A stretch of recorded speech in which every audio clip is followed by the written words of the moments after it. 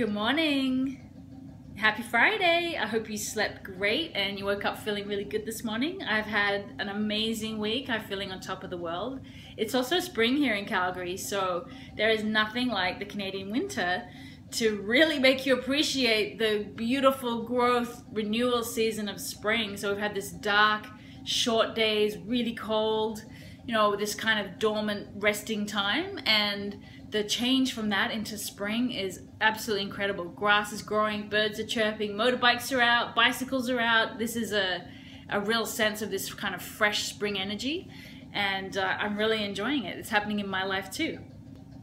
Today I want to talk about choosing your thoughts.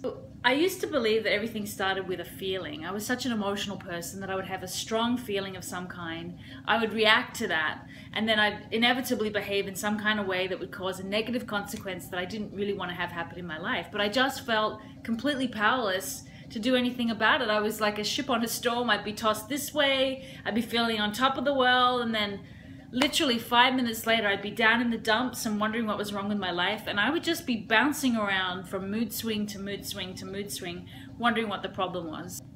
I do believe in the saying that you can behave however you want to if you're willing to pick up the tab.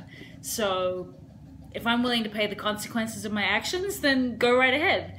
What's happened though is that as I've gotten older, I am less willing to burn those bridges and cross those lines and upset the people in my life and cause them harm. And I'm also less willing to have that kind of day-to-day drama and conflict. I actually have a very peaceful, enjoyable life, and I like to keep it that way. So what I've come to realize in the last few years is it doesn't actually start with a feeling, it starts with a thought. And so the actual process is thought, then feeling, then action, then consequence. So if I walk around believing that the world is a benevolent place, that I'm going to be taken care of, my needs will be met today, some of my wants even too, that I'm loved, that I'm not alone, well then that gives me a feeling of well-being and confidence and courage to be able to make healthy decisions today, to be able to behave in a way that I'm proud of, that builds up myself and the people in my life, not tears them down. And then that produces those kinds of connections and well-being that are the consequences I would like to have happen in my life.